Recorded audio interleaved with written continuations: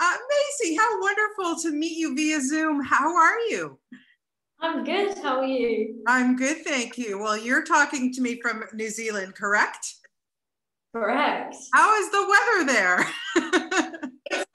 It's supposed to be like going into winter, but it's actually quite nice. It's quite like wet, it's quite rainy, but it's really humid. So it's quite warm, which is really nice. And back home it's supposed to be going into summer, but they've been having storms at the moment. So I've missed that, and I'm kind of in the nice weather, which is nice. Yeah, I'm speaking to you from Toronto, Canada. So we've kind of got the same thing going as the UK, so cold, rainy, hot, it's insane. But anyway, what can you do? We take what we can get. I want to congratulate you so much on this series. I've been able to watch many of the episodes, and you're just fantastic in it.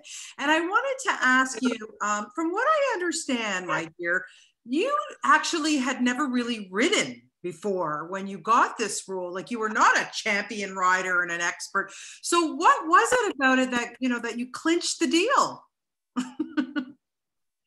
I don't know. I really liked, like, as soon as I read the scripts and I knew there were horses involved, I was so excited because, my friends had horses, so I was always kind of around them, but like you said, like, my riding wasn't up to date and it wasn't like the best. But yeah, like, as soon as I saw it had something to do with horses, I was like, that is so cool. Because also I think, like, it's a new skill to that you can, like,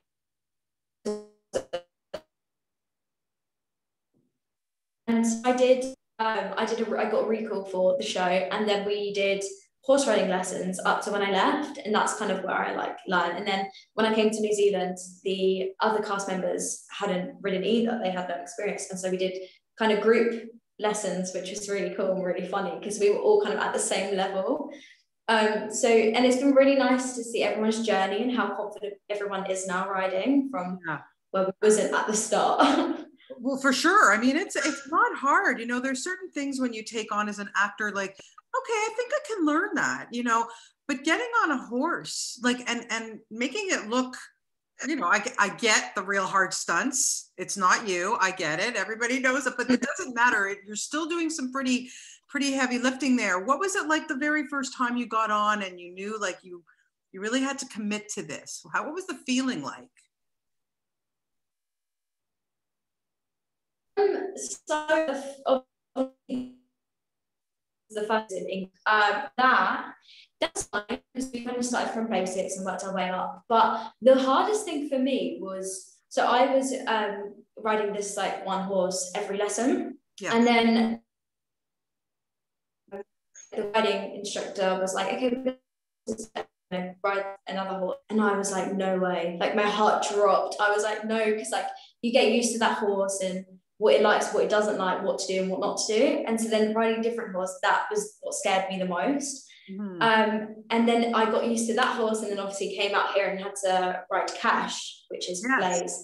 Yeah. And yeah, it's kind of like restarting again. And that was like the thing that worried me the most. But now, obviously, I've been with Cash throughout the whole of series 1. I'm really confident with him now and trust him, even though sometimes he can be quite naughty. But I love him over all of that. Yeah. Absolutely. Because I was going to ask you, it's one thing bonding with your human co-stars, but what is it like when you have to bond with an animal? It's quite scary. I don't bonded with an animal before. I have a pet dog. It's a Jack Russell Provera. He's really cute and really sweet. But an animal as big as a horse, and the thing is because they're so big and they can really hurt you, like, if they wanted to. It was just wishing that I am good, like, hoping that I'm going to bond with it and that we'll like each other and that it'll be really well behaved, and that. Yeah, it was definitely, like, really nervous, but I was so excited to be able to, like, form a bond with it as well, because I think it's really rewarding once you know that you have had that bond and that, like, the horse trusts you and you trust them, because you see it a lot with the horse wranglers here on Mystic. You see the, like, relationship and the bond that they have with the horse, and it's so sweet to witness. So having that, obviously, with one of the horses as well is really cool. Yeah. Well, we're lucky that we're going to get this in Canada coming up this coming weekend. So that's fantastic. And everybody's so excited about it. And it's a great family show. That's the one thing I do love so much about it. It's, you can watch it together with your family, but it has aired and in other parts of in other countries, and it's getting a really great following, and people are really connecting with it. Why do you think they are connecting? What is it about the show or the characters that you think? I think what it is that we have such a different range of characters and personalities, and I think that's really great because anyone can like find an aspect of a certain character that they can relate to. And also what I think is good is that the different generations in the show. So Izzy's gran and Izzy's mum, and then Izzy, it's like you can watch the show as a family with your parent and their young child or their nan or something like that. And like I feel like as much as it's a kids show, there's also like it's also not your stereotypical kids show. Right. Like there's drama and like real life situations that are put into it as well. So I feel like any age can kind of watch it.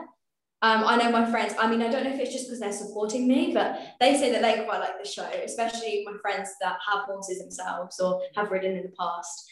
Yeah, I'm not sure if that's just bias because I'm their friend and they want to be polite, or I'm sure they're being very supportive of you. Yeah, I'm sure they're not lying. It is a good show. They are not fooling around with you for sure. I wanted to ask you, the show started shooting and then of course COVID came and everything had to shut down. And then you were lucky to be able to pick it up. And so, some people are going to start seeing the end of season 1. But what is that like for you as an actor? Like you're in the mode, and especially that you had trained to work on the horse and then shut down. How do you kind of, no pun intended, get back up on that horse and start again, when you were allowed to shoot? It was really hard because as well as kind of you being like acting that character, also with the rest of the cast, like we're taking that time to bond, and like just as we're like getting really close and like having a good friendship, like then we stopped, and then obviously because I had to fucking just like visit them and stuff like that. So that was kind of like the hardest. And also I was so upset because I was so nervous that I wouldn't be able to get back, because obviously no one knew anything about COVID at that time and like what the situation was going to be, or with travel, whether we'd be able to continue. So I was really scared that like maybe I wouldn't be able to come back or like carry on filming. But also like as an actor as well, like once you're in the kind of like, what's the word? Like you're kind of in the moment. Yeah.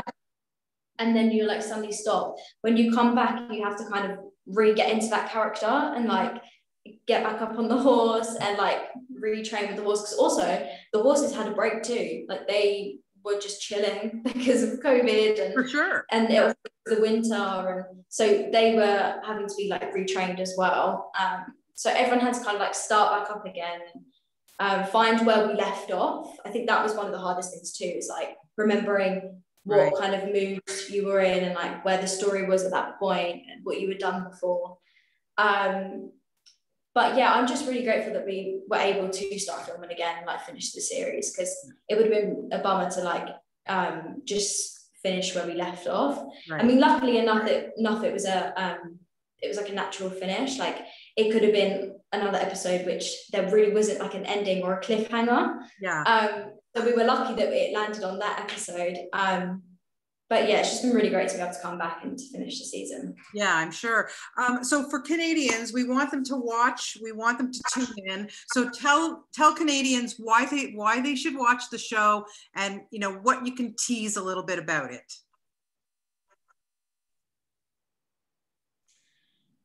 Sorry, you broke up then. I didn't really That's okay. That's okay. I'll do it again. I know the internet is it's Zoom. What can you do, right? Just if we want Canadians to watch the show, obviously. So tell us a little bit about why they should, and give us maybe a little teaser of what we can expect from the series.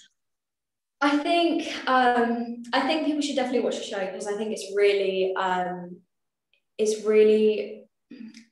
educational. I mean, I feel like Mystic is very different from other kids' TV shows, and because it focuses really a lot on the environment and the impact that we have on the environment. And I think that it was important for kids to be able to watch it and to see like the slightest thing that they can do to help the environment. And also seeing kind of Izzy's journey and how even how she kind of starts off quite negatively, and she kind of hates the change. She hates change, that change can actually be a good thing and it can come with a lot of benefits too. Right.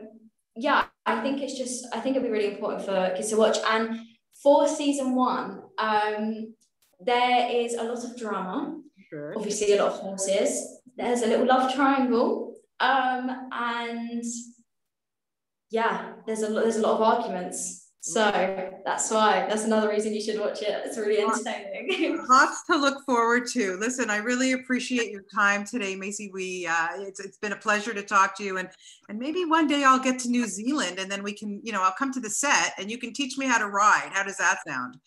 100%. I would love to. I don't know if I'd be that good, but I'd love to. That's okay. You're going to be way better than me. I can assure you that for sure. Thank you so much for your time. I really appreciate it. And best of luck with everything. Nice to speak to you. Thank you so much. You too. Bye-bye. Bye-bye.